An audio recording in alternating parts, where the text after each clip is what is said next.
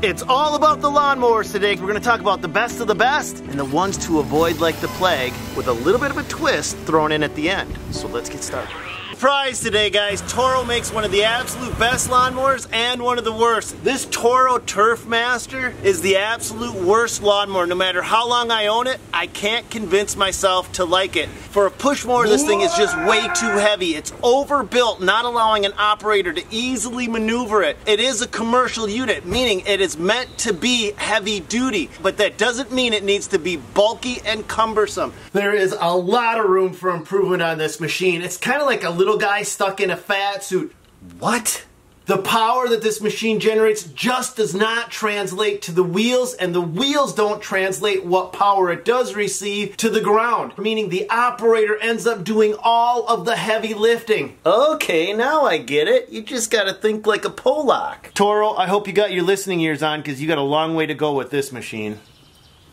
In the small corners and the little areas up front here, it's hard to turn around. For a push mower, it should be heavy duty, but not heavy. And you could grab that Cub Cadet, or you could grab that Toro. Which one are you gonna grab? I'm gonna take the Cub Cadet. On top of all this good news, this lawnmower's broke down more than any other lawnmower we've owned in the last 3 years. It just keeps getting better and better with this Toro Turf Master, doesn't it? Yes, who's a good girl? You're a good girl. Okay, that's good enough, Flower.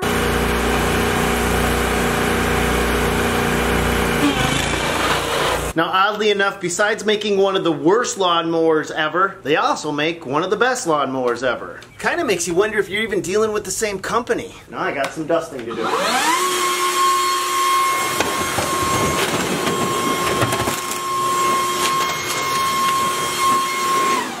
That looks a little better.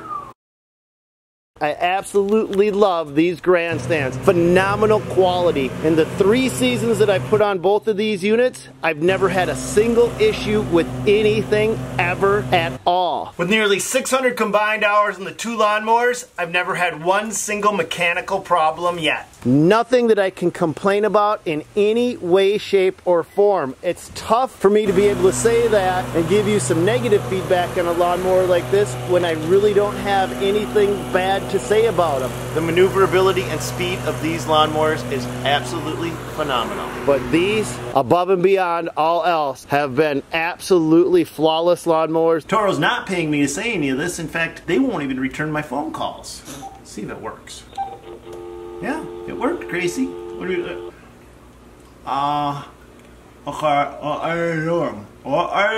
Gracie, what are you doing? What was that about? Now the hidden gem, the twist that I want to talk to you about is this little Cub Cadet. This is my favorite part about this mower. It starts every time just by pushing this big red button right here. No pulling, no cranking, no choking, nothing else. I love big red buttons. I'm going to teach you in under 30 seconds how to use this Cub Cadet. Pull the safety lever back, you got a giant red button. That's my daughter, doesn't she look thrilled? When you release the safety lever, it automatically shuts the mower off.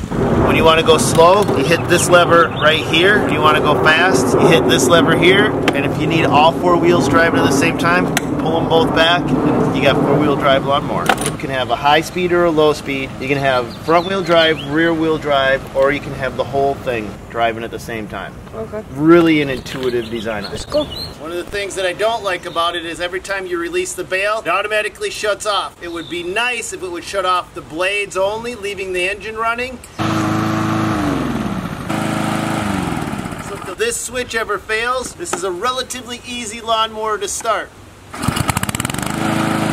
This battery actually charges just like a car would charge. Every time you're running it, it's charging the battery, so you'd never have to plug this lawnmower in. It's not a battery-powered mower. You don't ever have to charge it up or plug it in or mess with stupid cords to make sure you got a mower that works. You don't have to do anything except for push the button and you got a lawnmower that's running. They've got 2 areas for improvement. 1, correct that bail so the lawnmower doesn't shut off when you release it. Number 2, I could see where these plastic rims could get broken or brittle over time. So I'd like to see them make an improvement on these tires, but that's a small area of improvement for the rest of the quality that they put into this little Cub Cadet. I absolutely like this lawnmower. Hey, if this video's helped you guys out, let me know in the comments down below or hit the like button, and also tell me what your favorite lawnmower is and which one you never would buy again. Now I got a lawnmower to go fix. Make sure you check back in because this beast of a lawnmower made by Wright is getting its own review coming soon.